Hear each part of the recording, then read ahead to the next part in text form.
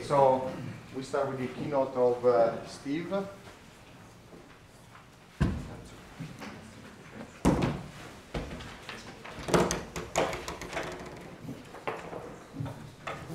So I guess Steve is familiar for most of you. He's now professor at Queen's Mary University in London. Before he was in Berlin for some time, then you got your PhD from Belgium. Netherlands a bit before, and then Belgium. Okay. And so he spent almost all of his career doing measurements, traffic measurements, BGP stuff, and quality of service, and so on and so forth. So we'll go through that next. Yeah, exactly. So he'll present some of overview of new things, new challenges, and nice understanding exactly of. There won't be anything new. It's old stuff, and basically what I learned typically the hard way when doing measurements. You need to fail in life. If you don't fail, you won't get it. So title doesn't really mean much. At the end of the day, this is actually aimed for younger audience, which is good because I see quite a lot of young people.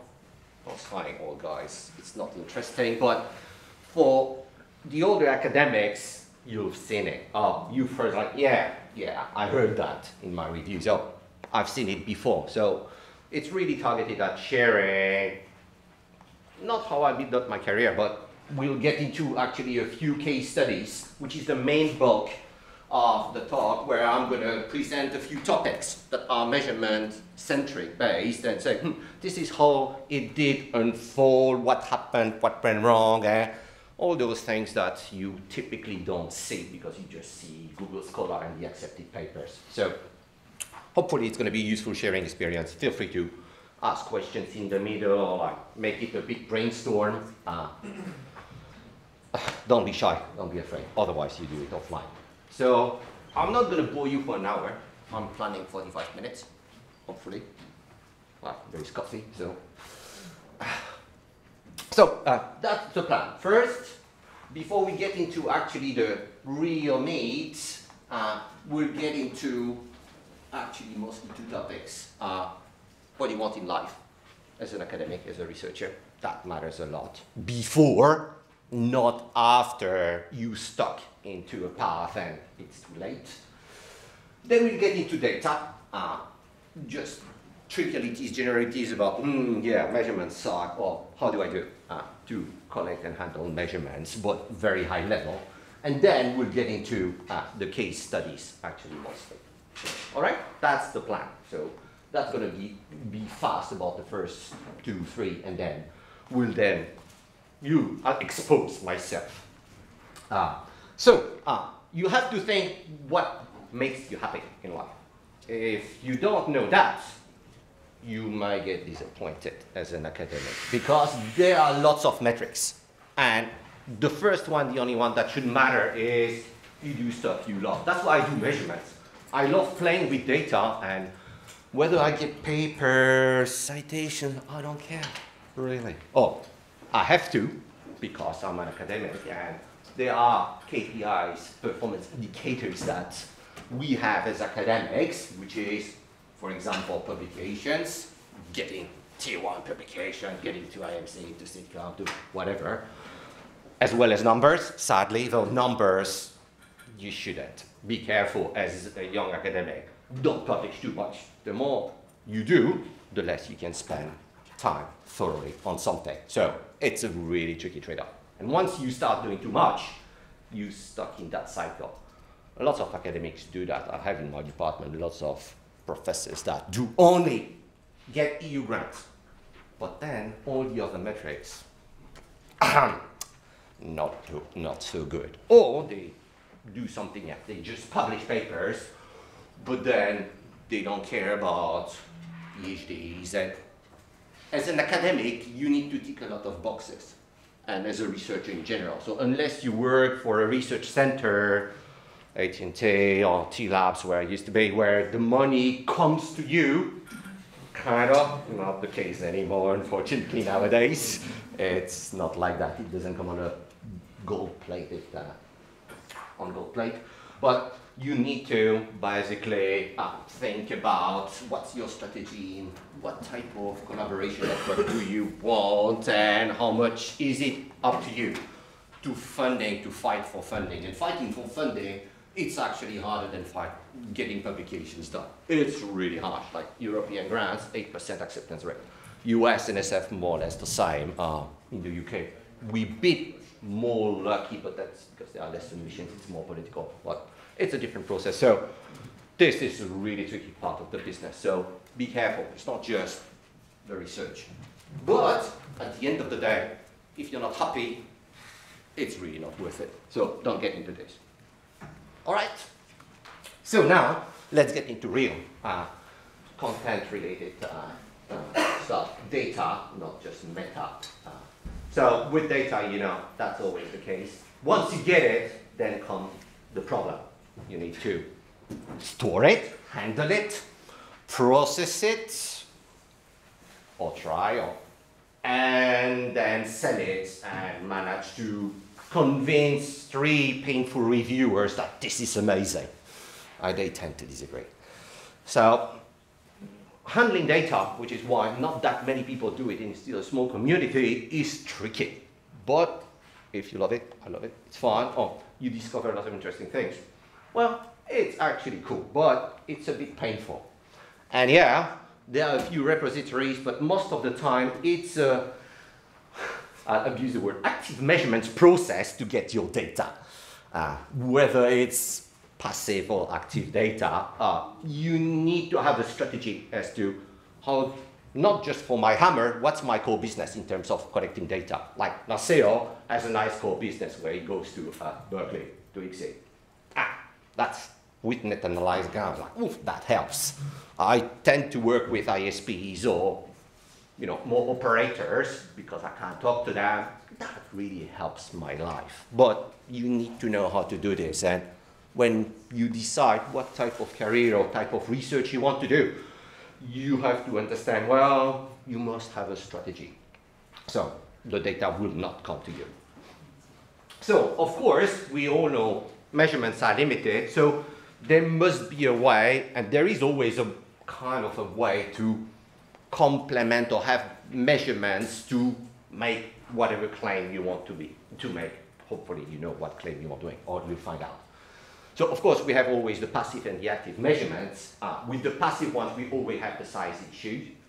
Well, first you need to get it, but that's another matter. But there is always the size issue unless you sample, and that's okay, or that's typically big if you want something that's meaty enough. And the issue with passive mostly is more that it doesn't represent anything than what it sees of the internet. And the internet is quite large. So it's quite unlikely you'll get something that's, whatever, considered as a ground truth or representative enough of whatever you want to look at the internet as a system. So it's limited, which kind of means quite often you have this opportunity of using active measurements, not only trace route, but active end user based measurements to complement that you to then do a controlled sampling experiments where you decide how brutal will my measurements be. I don't DDoS the internet though. As long as actually it gets me what I want, it can be just as close as to what a DDoS looks like as is necessary to get acceptable data. People who did not just trace routes, but yeah, DNS measurements are like, please, you can be brutal. And actually, quite often people don't even notice, so that's convenient. Now you need lots of vantage points. Again, for that, you need the strategy. How do you get the vantage points? Tim Griffin already established quite some time, Planet Lab sucks, forget it. Any paper that is only based on Planet Lab is likely to be rejected straight, just because of his Palm 2006 paper. And fair enough. It's not true, I'm exaggerating. But you have to be careful, so you need that measurement infrastructure, typically at the edge, because things happen at the edge for the sampling part. So you need to know how do you get enough vantage points. And at the end of the day, it might still not be a controlled sample of reality. It's still an arbitrary sample that hopefully will be just a bit better topologically than passive measurements that will be then stored in just whatever infrastructure is seeing there, a packet trace or even a network-wide, like if it's an ISP or an ISP type of traffic data set, which is already big, but it doesn't see that much in terms of end-to-end in the internet. So you have to think when you want to say something or when you say, I'm interested in that type of topic, what type of mixture do I need, and therefore what type of strategy do I need to get the data from typically operator, or when it's passive, somebody or the university if you can capture traffic, or internet-wide brutal measurements from the edge, which is actually not that difficult to do nowadays. We have plenty of friends that can run Python or scripts for us, actually, but it's not so easy. Yeah? So now we'll get into the examples of things that happened that went fine or not. That's the case study. So I'll share with you, actually, a big chunk of my career.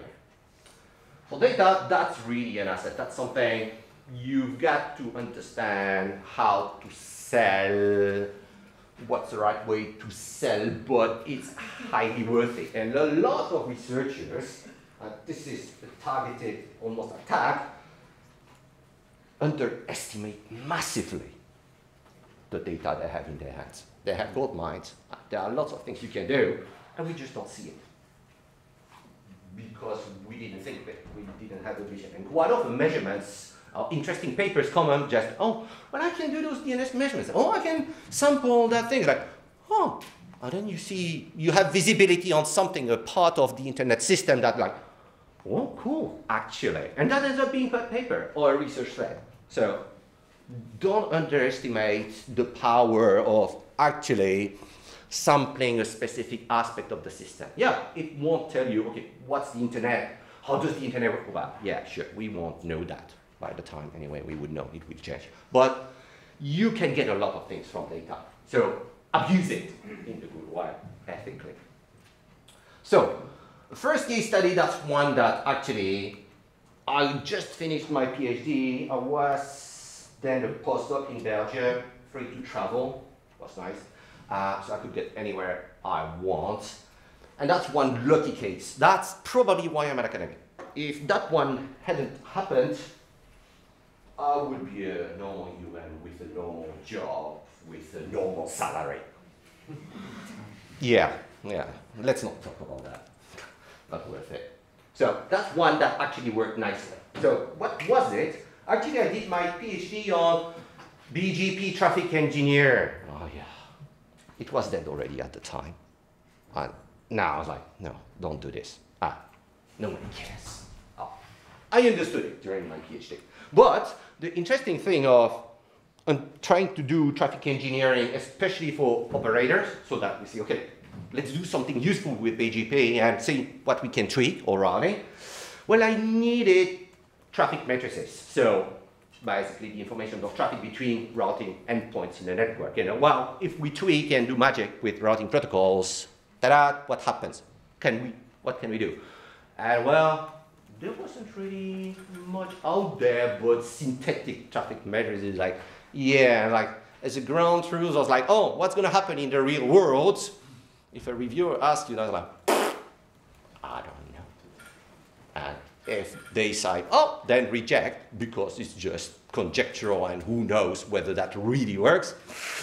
Trouble, no good. So I thought, yeah, well, actually, here I smell an opportunity to actually be able to provide to the research community traffic matrices from actually Géant, an academic network. That was, of course, not an operator, because then anonymity, like, it's private.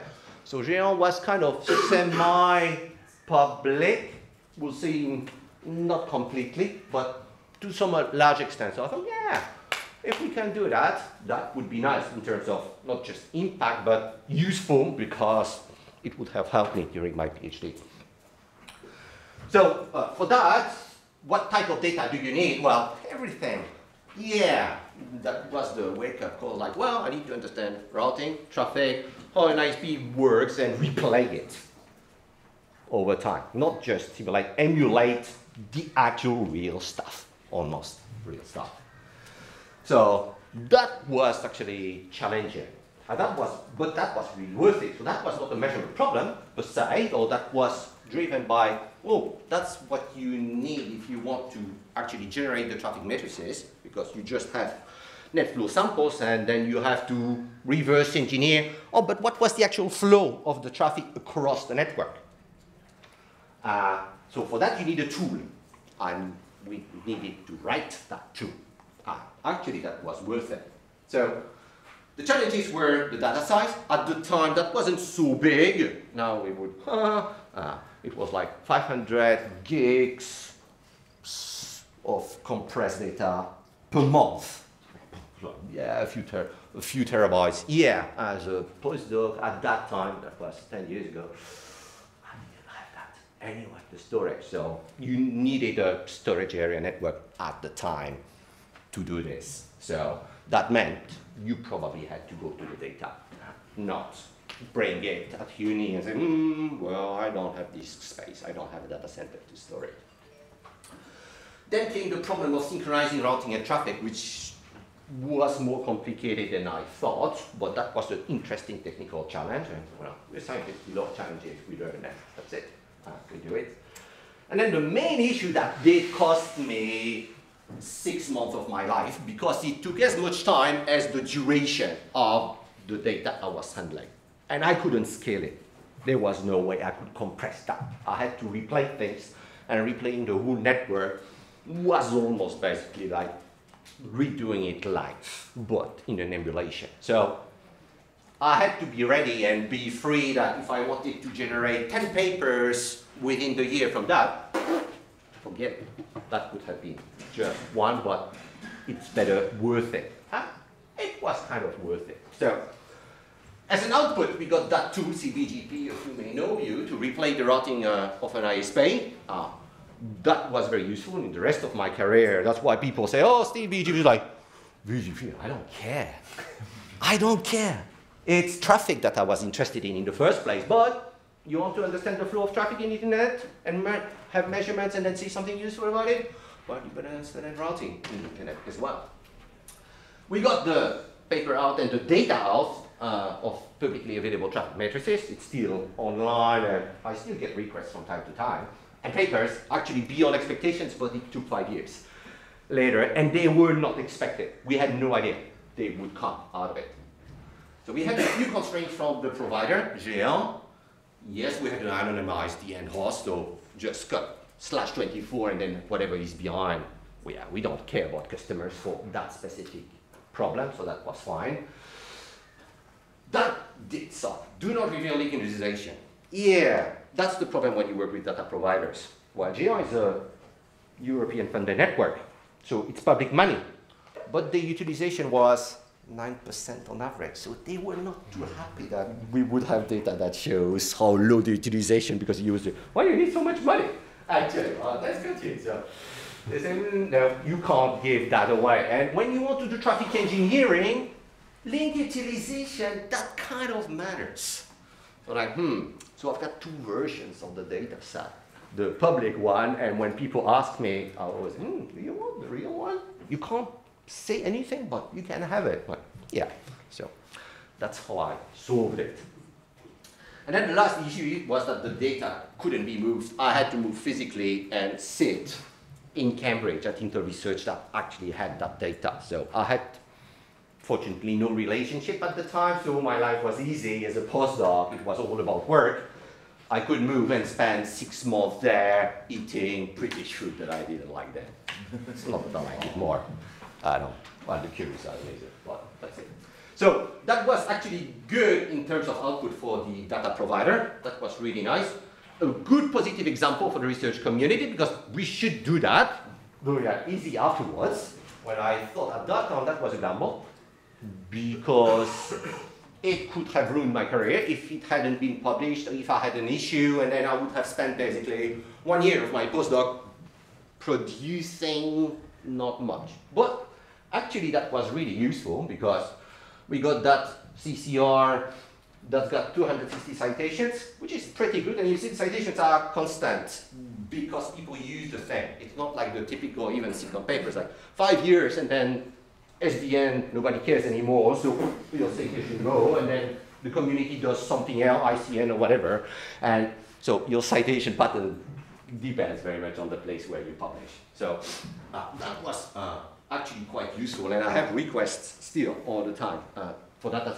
Then we got free supporting tool because we had to write a tool that reproduces the routing, and that was the Natural Network magazine, so not a real journal paper, but more advertising.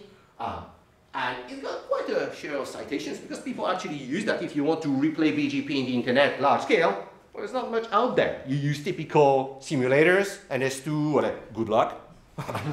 Good luck, especially internet-wide. Reproducing BGP path, no way. So you'll have to do something like that. So that's why it was kind of a good impact work. Then a few other tools, because the point was to do traffic engineering. So of course there was a project, a new project that built the Totem Toolbox that then uses CBGP and basically all the building blocks we had to see the impact of traffic engineering. So that's the free stuff. Then that made a big difference in my career because I got 2 free sitcom papers from that. Yeah.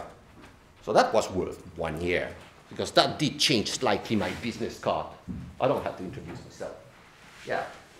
And that makes a difference. I'm just saying, okay, KPIs or metrics or where you publish or what you get. But yeah, it will make a difference in your life. And so the first one is, well, we thought, we can replay BGP from public BGP data sets and see what happens.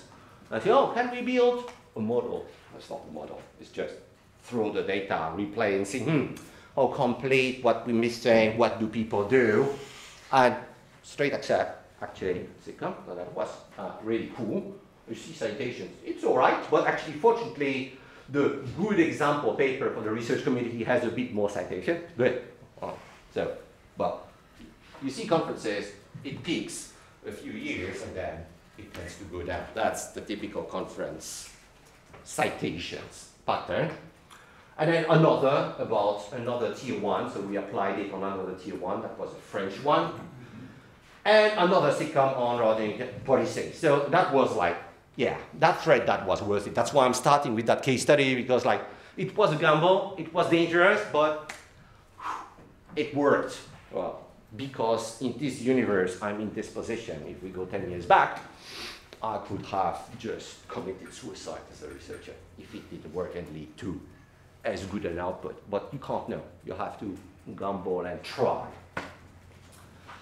Now, that was the positive good, like, oh yes, I was a good researcher with a good endeavor and I got lucky.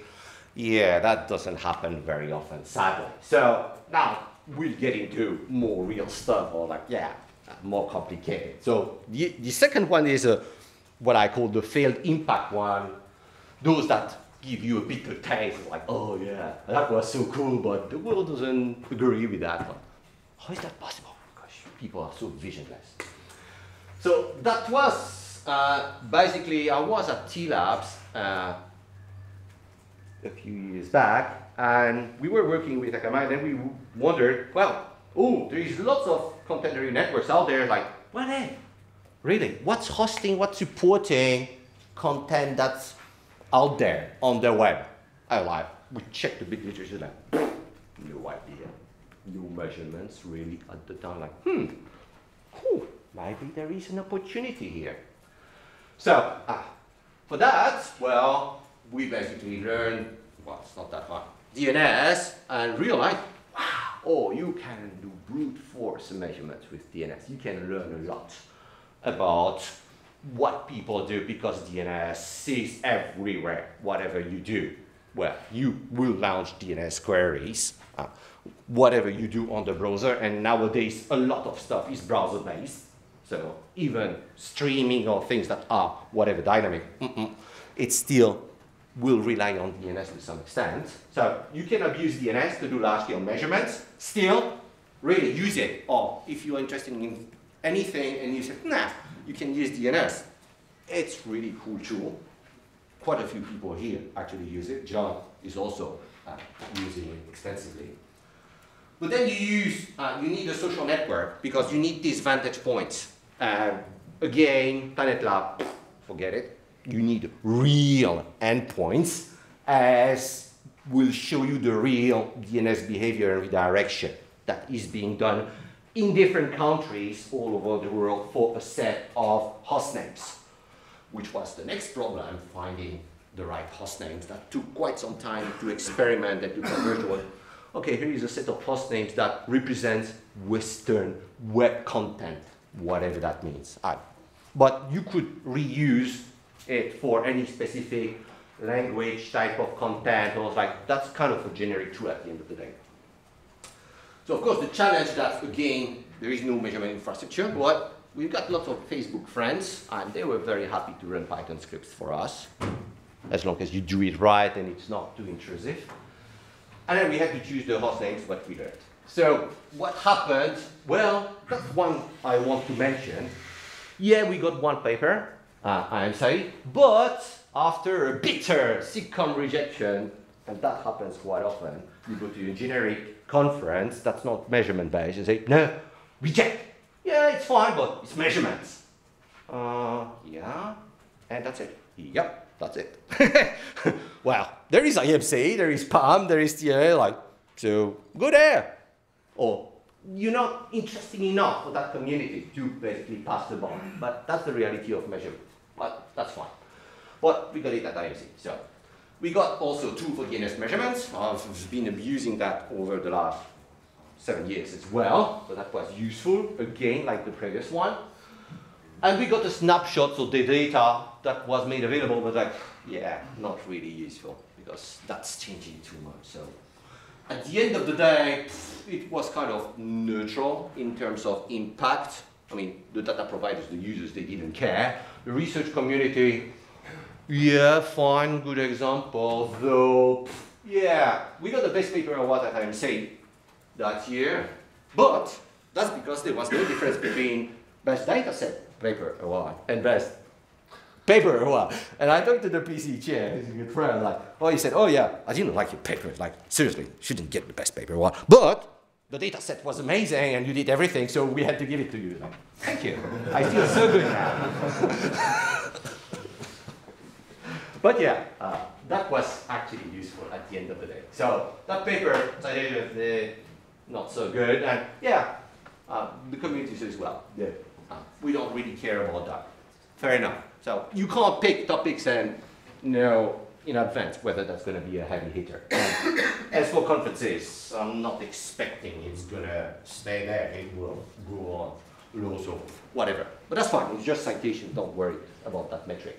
And then the tool of the measurements, the DNS hammer that we built in our toolbox, that got actually even more citations. That was a short IMC, straight accept, like amazing, like, and that has actually more citations than the work itself. For that was the reason for which we actually did this. Yeah. Well, so build your toolbox, maybe one of your tools actually will have more impact and will be more important for the community. Now that's a study that is pure advertising, working for your data provider. So, but that's more my business, probably not yours. That depends what type of measurements you do. But don't get stuck into just doing active or passive. That's a trend I don't like to see in the community. Like some people like, oh, I've done trace routes all my life. Like, enough. I'm tired of trace routes. I see a trace route paper. It has to be really, really good. Otherwise, I just reject it because I'm getting moody. It's like, I've seen enough of that. Seriously. What is there that you're going to tell me that is not poised by your sampling artifacts and or like on internet flattening? Like, yeah, sure. So just one example. But so that means you have to be flexible as a measurement person to say, I'm not going to do one type of measurement. I have something that makes me happy in the process, designing tools or getting things done, working with people. That's what drives me. And then I'll use my measurements, the data, and basically have that toolbox that I'm going to use, abuse to make sure I've got a career and I can't be fired. And I'm happy. So one of those cases is when you have to work by tradition for a data provider, because that's my core business, get the right data, but you need to be lucky. So that was the IXP paper. That was kind of weird. So we knew from the seminal Labovitz paper, if you don't know it, you should be ashamed. It's an amazing paper. You have all to have read it here in the room. The Internet in Domain Traffic Sequence 210 paper, you need to know that. Anybody who's teaching as well, say like, if you use mental map of the Internet, you know what I'm talking. If you use the word hypergiant, or you know what I'm talking about, because it wasn't wow, but yeah, it was a wake-up call in the research community. And that doesn't happen so often. So you better read it. It's really good. But basically what they were saying is like, yeah, there are hypergiants, Google, Facebook, is like, damn, yeah, they consolidate traffic. And yeah, that makes it basically bypass a bit the tier one hierarchy, this old hierarchical model of the internet that we still sometimes see in textbooks. Like, seriously guys, I don't know, 15 years ago, that wasn't the case anymore. So maybe it's time to update a bit the textbooks. And one reason was that actually it's not just hypergiants, it's just there are lots of internet exchange points or local exchanges in every country. Like, there are more than 100, there are probably like 300 of those, depending on how you count, that basically allow people to interconnect locally, the big guys, the content, and the eyeballs, the end users. That's reality. So, but we don't know anything about, we didn't know almost anything about those. So like, actually, it's like, yeah, we know it does kind of relate to whatever, let's call it flattening. I don't like the word, but actually we have no reference on anything in the community. Like, it would be nice to have one. So we got lucky with Daniel Feldman. They actually came with the golden plate. Here is the data. Do something with it. Whoa, doesn't happen often. We were in Berlin. I don't know how they found us. Well, I don't know. Well, the reason is that they were interested in SDN.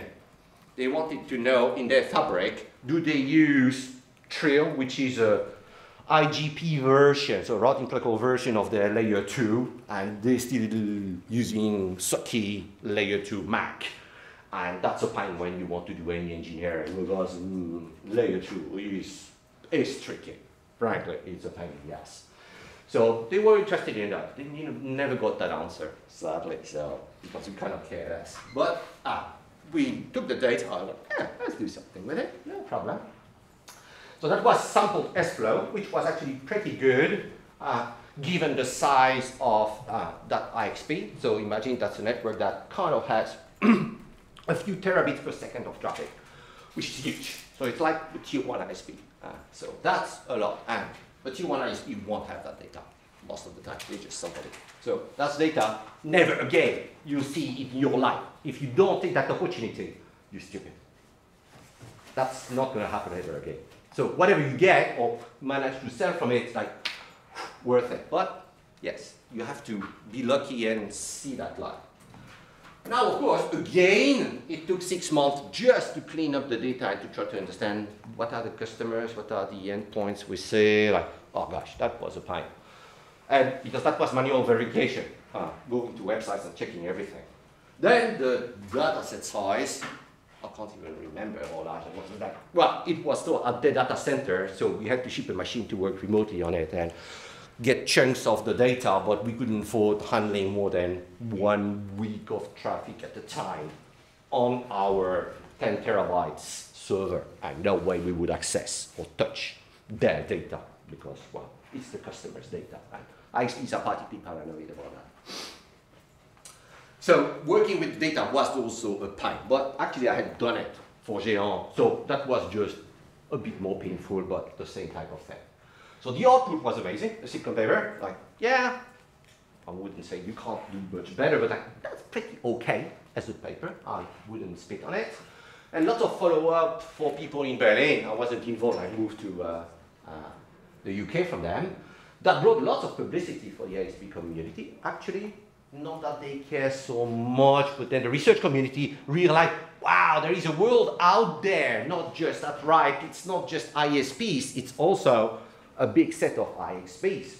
And they are operators, they matter as much in terms of traffic they carry. So, yeah, it's kind of good publicity. And I got a free EU project for that. Actually, I'm coordinating an EU project, 4.5 million, just because I have the right contacts with the IXP, and we can say, oh, let's look at this SDN. Nobody else can do that. So, well, if you get your hand on something nobody can argue, the people say, oh, nice. But you get to be that person. As usual, a few constraints, because it's data that needs to be anonymized, and we couldn't share anything. Bad example of the community, like, yeah, but that was it, like, yeah, whatever we get out of it, I'm happy to live with the fact that nobody will know ever what was in that data and whether that's actually true. Like, lots of papers from AT&T, same situations, like, yeah, or Google, Microsoft, let's not point fingers, but like, yeah, you have to trust it. A reviewer can easily say, I don't buy it. Or show me the data, like, no, private. And indeed, I mean, fair enough, well, you can't expose certain things legally anyway. So that was good for the ISPs. Bad example, in my opinion, for the research community, or that type of measurement, like, well, we do it because we want to change minds or have impact, but like, it's not nice having to do it that way. And actually, it did slightly change the research community, though it's a bit mild as well. I don't think the research community got it. In the same way as I think this community underestimates the power of DNS measurements, they underestimate badly the importance of IXP and measuring, and we're still stuck in the ISP world of doing the old boring things that, well, that's 10 years ago. It takes time to shift. But tip, yeah, those two things. Yeah, lots of opportunities. So that's the sitcom paper. Usual citations from sitcom. I don't expect that will stay up. It's, yeah, it's trendy car. Okay, we got it. Fine. We move on to something else. In terms of impact, it's you have it at the time or you'll miss it. And then the last study, that's more the follow-up from stuff I've actually learned about CDNs and IXPs. It's now ecosystem. That's good because it's an academic. If I hadn't done the stuff before, I couldn't think of that. So that really changed my perception of what matters and what doesn't. And when you do measurements, you have to learn. It's not just getting things out and then moving on to the next one. No, like it really changes your perception of what matters. Like, I'm a networking person, but I can't care less about the network infrastructure. It's dead, it's boring. No. Because things run in data centers. They are at the application layer. They are happening on the web, in cloud, data centers, CDNs, the stuff that users really use. Router buffers, sorry, it was like, who cares? Even SDN, or lots of topics on software-defined network. Really? Like, yeah, it's 30 years we've been trying with MPLS, with others, like, and what do you think you're going to achieve now? So, yeah, you've got to be a bit careful and make sure you learn and evolve, basically, with the studies you actually do. So, basically, that was free Netflix stuff. I didn't care about Netflix whatsoever, but we got a free map of Netflix. I didn't like it. We're still struggling, so it's still in work in progress. So we knew there is a strong IXP ecosystem, but we had no idea, okay, in this paper from Labovitz, like, yeah, IXPs are widely used by hypergiants to deliver traffic. Like, yeah, how? What's happening? Oh, well, I'd like to see. I'm a measurement person. I want to try to expose it. So I thought, now you need a big enough guy to be able to sample it in some way. Or like, well, Netflix, well, Google, it's hard. I'm not up for hijacking Google, or from the inside they won't publish it. Facebook, same thing. So like, there are not that many players that are large enough that give us good visibility of the server side of the internet. And that's kind of tricky as measurements people, because that's where things are actually interesting. So, what do? Well, you think, okay, what kind of stuff can I use, abuse DNS, whatever, my contacts, anything, and use your measurement toolbox.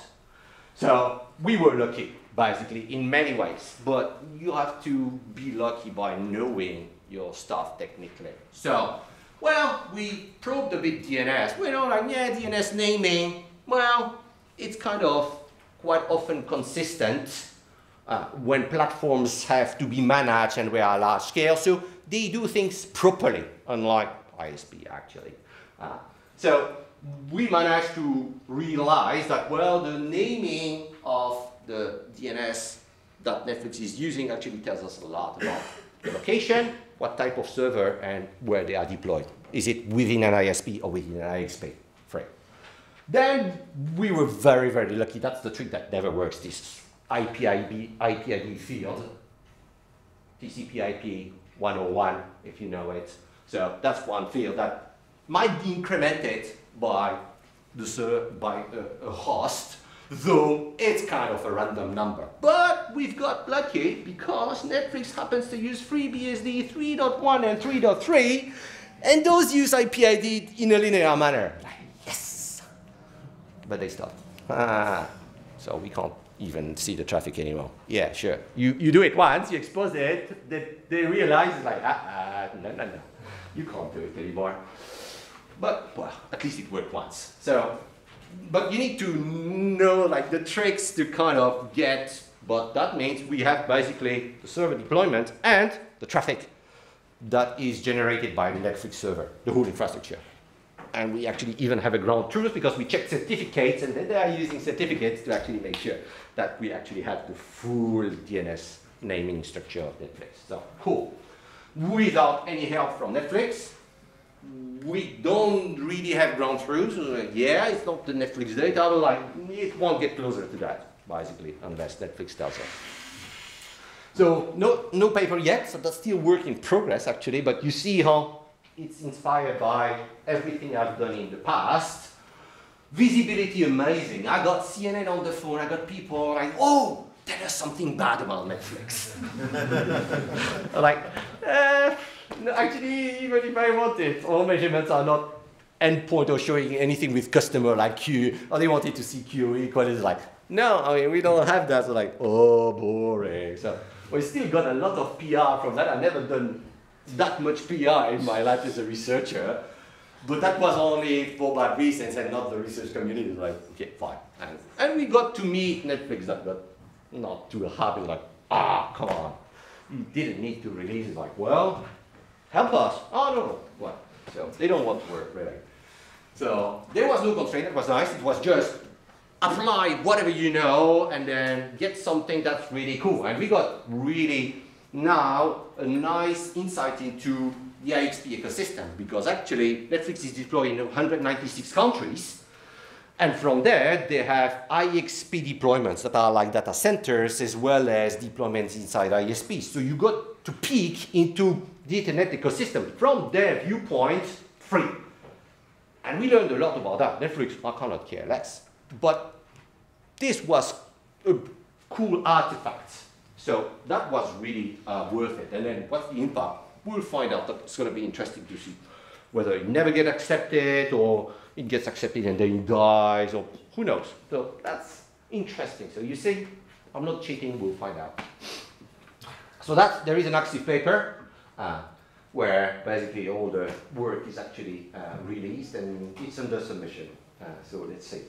But it doesn't matter. I mean, we learned so much already that for me as an academic, yeah, one more paper, like, fine, you have 100, yeah. And so for the PhD student, it matters a bit more, but yeah. So we wrap up now. I hope I'm doing fine with time. 15, so I still have 15 more minutes. Nice. Is it? Yeah, so that's good, because that's going to be short, lessons learned, because there won't be extra, because we'll do Q&A or hopefully brainstorm, and then when you're bored, we go coffee. So what did I learn at the end of the day? You really need to be lucky.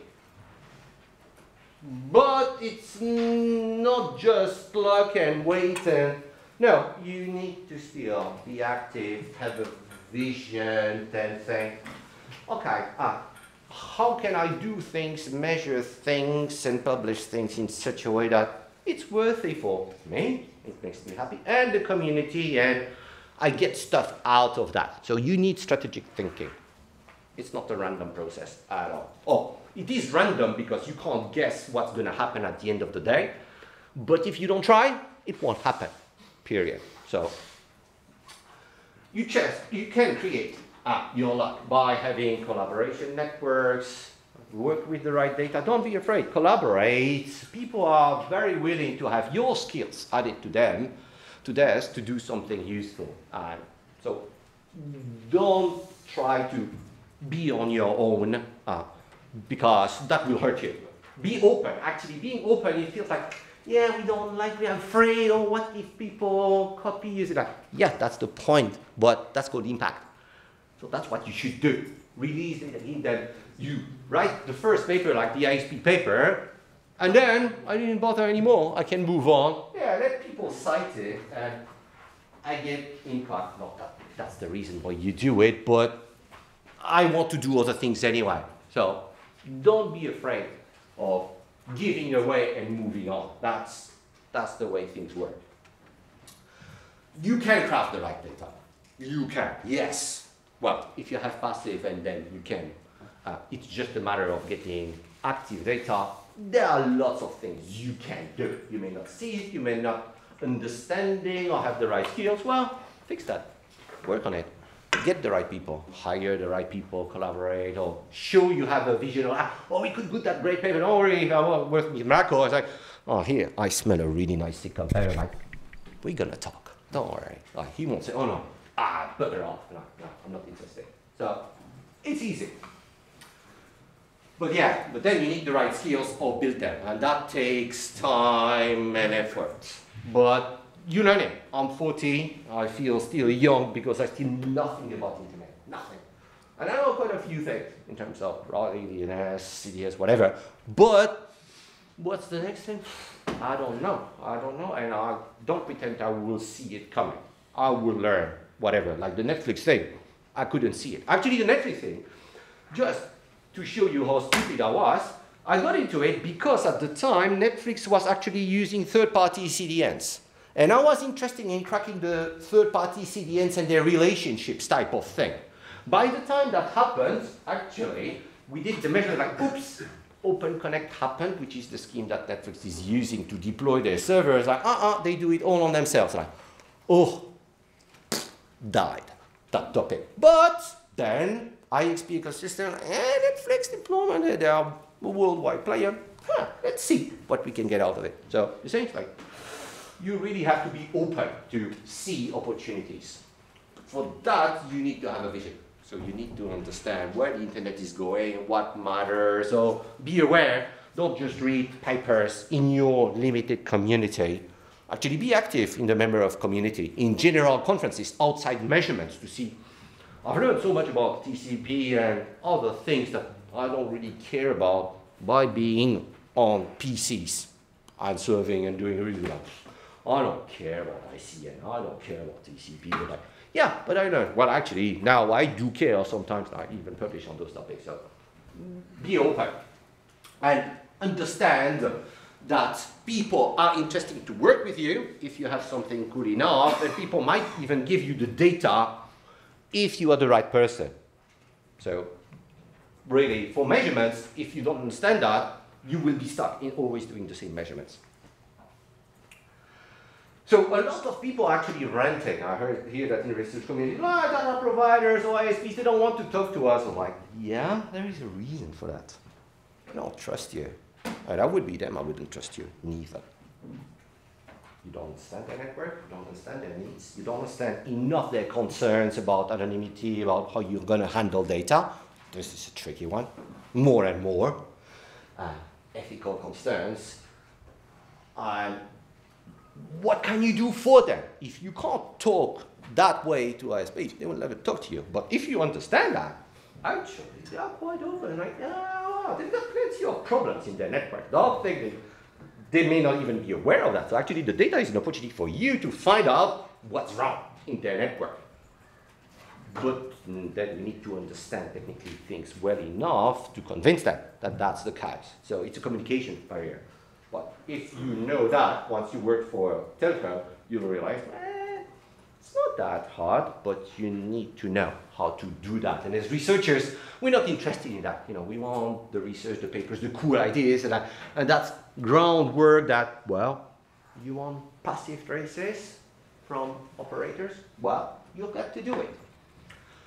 You also have to be visible and have a good reputation. That's why actually having good cases and having ethics is useful, because people in the first place, they need to say, should I trust that person in the first place before we actually talk? And so your reputation will make a difference. The ISP data, we got it because of Anja's reputation. That's it. In Germany, like you want to do network stuff, somebody investigates a networking problem, not much choice. So obviously, and they were in Berlin, so being the right person and visible, citations, whatever, the community, not just for your own sake, yes, that will make a difference as a measurement person. And for paper acceptance, actually, that helps you as well. Not to play, but to understand how things work. So you need to really be careful about the ethical standards. Set the bar really high, as early as possible.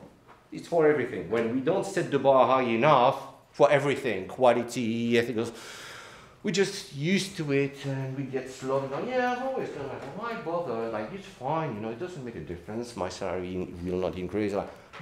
But it will completely change your career, how you do things. So, and that's not too hard to do. And share. So, that were examples where sharing actually was quite useful, and I got lots of impact visibility thanks to that.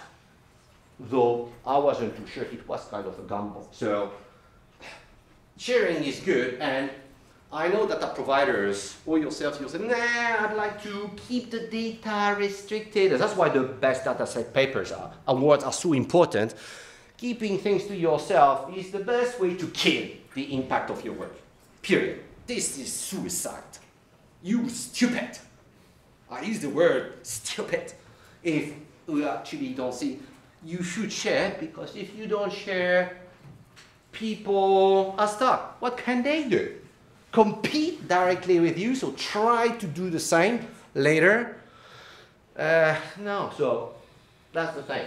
Open things, and then let's play as a community in measurements. If we don't share, it's going to be a nasty game. So it's really important that we all do that as a community. Right, that's what I learned. Oh, that's the short version. Thank you very much for your attention. Hopefully you're not bored, and feel free to throw whatever, comments, questions, disagreements, anything you want. Thank you.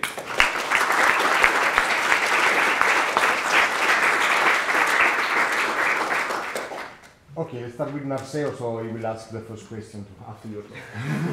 So you put a lot of emphasis on sharing data. Sorry? Yes. What's the strategy there? Do you wait for the paper to be published, or do you put it online as soon as you have it? That's the best question about this you could ask, actually, possibly. It's like, what do I do until it's published? And my approach is like, it's a pragmatic approach, and it's might be the wrong one. It's like, nah, until it's published, for the sake of protecting the main author, who is never myself, I'm always the last author at my age. Like, that's the bad reason to protect it and say, okay, let's release it only just when we have the notification. But the day of the notification, throw it out. Though I don't like that answer. I would like to be able to answer, but I would like, because I'm not doing it, to say, no, well, you can release it as early as you can. If you didn't care about competition, or sadly, we live in a world with humans, so like you have to protect yourself, as well. You can't be that stupid, because there will be cases where, we see papers submitted and it's like, it got rejected, and then, oh, I see something similar that came up. Interesting coincidence, huh? So that happens. So yeah, that's the tricky bit. But yeah, that's a matter of timing. Now, hopefully, indeed, the timing is not so important that a few months won't make such a difference for the impact. Though you're right, you say it's a tricky question, ethically speaking.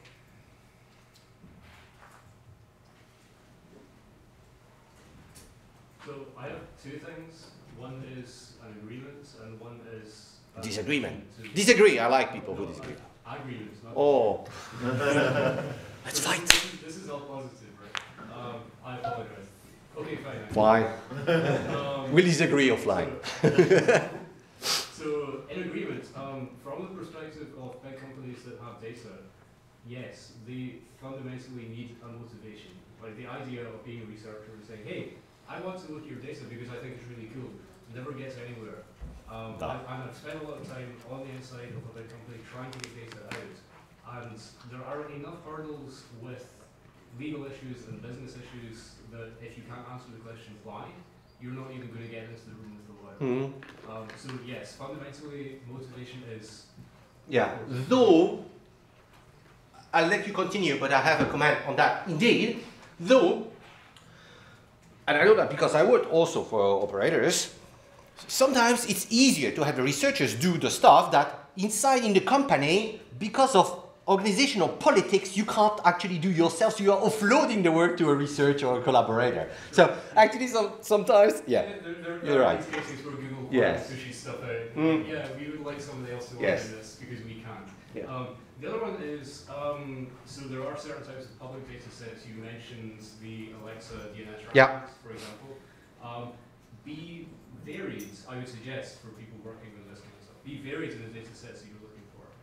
There are lots of papers out there that use the Alexa top 1 million, right? Yeah. We know that the top 1 million is very noisy, but also the top 1 million was retired in November last year. Like Alexa decided to kill it.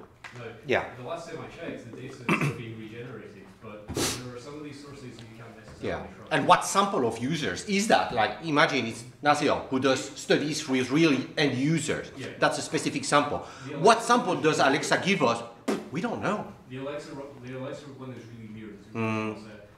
But the good thing is Alexa is country specific, so you can craft also subsample countries as a way to compensate for the bias. There is still an unknown bias. Yeah. But on that one in particular, other top million data sets exist. Yeah. There is plenty out there usable, but we just don't know. We need to see more papers that use more of these rather than say, yes. We use Alexa. Actually, yes, so that's a good point. There is lots of data out there unexploited yet. And we just need to have the vision or realize us as measurement people who have the skill, who could actually do something out of it. But we didn't know. We just know the kind of the usual ones, but actually there are lots out there. You're right. John. So your last bullet was about data sharing and encouraging people to release data openly. I love that. But I'm struck by the fact that a lot of important papers, including your XP paper, use proprietary data. You can't. And your bullet above that was about ethics, and we talked about privacy a little bit about that. I'm wondering, should we as a community perhaps be more willing to deal with some level of less than automatic downloading of data, some level of agreement or to get access to data that might be sensitive? You mean have organized schemes so that data can be shared actually more easily? Or some level of accountability or something. It seems like people have this expectation, if I can't click and download it right now, it's not free. It's not. That's not data. People have very low tolerance. I'm wondering if that's true. But I mean, there are a few repositories, like Canada has one in Europe, there is one as well. I mean, FTW has been involved in that one. But no offense, that doesn't seem to work that well, unfortunately, that people don't push it up. And I don't know what's the problem. Is it that, well, you need metadata, you need to clean up, and then you see how embarrassing the content might be already, like, oh, I didn't do things properly. I don't know what's the reason that prevents us indeed from pushing things up into repositories, but indeed, I think the community can do better, though I'm no role model in that area, so I can't say. So I just shut my mouth and let people who may have actually a good, who might be role models in that. But you're right that, yeah, sharing, there is lots of things out there that could be cross-correlated or reused that just dies, and we let ourselves actually down by killing our own impact by not working on this. But yeah, we're busy doing other things, sadly, and that's the wrong reason. Someone else? So actually, just a comment on sharing of data. You know, I'm doing a lot of passive measurement, and sharing the data is complicated for privacy reasons, but also for practical reasons. Sharing 20 terabytes of data is not that easy. So our policy is to, instead of moving the data somewhere so that anybody can go and fetch it, drop me an email. I will be very happy if you come to me and work with our data. So. Yes, indeed, and that was the point also that kind of John made. Like, yeah, you need to request. Like, don't be shy. You know, ask for it. Otherwise, you won't get it. And actually, more than we even actually realize, people are willing to actually give the data. Because of course, you get the data, I'm going to cite your paper. So they are very happy that you're actually getting it. But seriously, it's not possibly a good reason, but yeah, that's the way the world works. Actually, I would like to support that, because from our perspective, most of the data that we work with is kind of from a sensitive nature, and it's even sensitive where you don't really expect it. So, for example, we have one project running where we do massive calls of DNS data daily. And in principle, DNS data is not, it shouldn't be sensitive because it's open, but it's with DNS, it's just, you get what you ask for, and you have to know what you ask for. And this, we get it from zone files. The zone files are mostly we obtain it under an NDA, so it's unclear of what we can release. And the question is often, we do a lot of measurements on the DNS data, HTTP2 adoption, all sorts of things. The question is a legal question: what kind of derivative data sets can you derive, or can you release from that? Yes. And that's a legal question, and I'm always like, you mentioned it, we're busy with tons of other things. If the legal issues get complicated, we kind of try to delay it. And then it's often the point that we don't put most of the data up on the public because that's a legal challenge. But if somebody would drop us an email and say that, yeah, well, we would establish a side channel too. Yeah. So I would kind of support that. That's actually quite an issue, because nowadays, when you get research funding, research grants, you're supposed to share the data. So imagine I want to work with somebody who's got NDA issues. I have an EU project with the Kicks. Like, well, if EU wanted, they could tell us, you won't give us the money back, or because you should be able to give some data, like, but we can't. So that will get worse. Fortunately, I'm old enough, so it's going to be less of my problem and more of yours. But more and more, releasing the data for reproducibility reasons, which makes a lot of sense, or just because it's public money that is being used to handle it to some extent. Does it make it public data? But, well, that will be a trend that people indeed have to be aware, and so that's why you need a legal hat to know in advance, do I play trick in advance so that I won't be stuck later on with my NDA? They're like, oh no, you cannot do any derivative of the main work, like German law is a pain in the butt for that, where you have to specify the use case, and any other use requires another NDA, another agreement, otherwise you can't release anything. And yeah, so the law, we need to work on it and be aware just to be sure that doesn't hit us. Happy to be in Italy where the law is just a suggestion. So. Yeah. Okay. Any other question? Time for cafe. Time Caffeine. for okay. Thank you.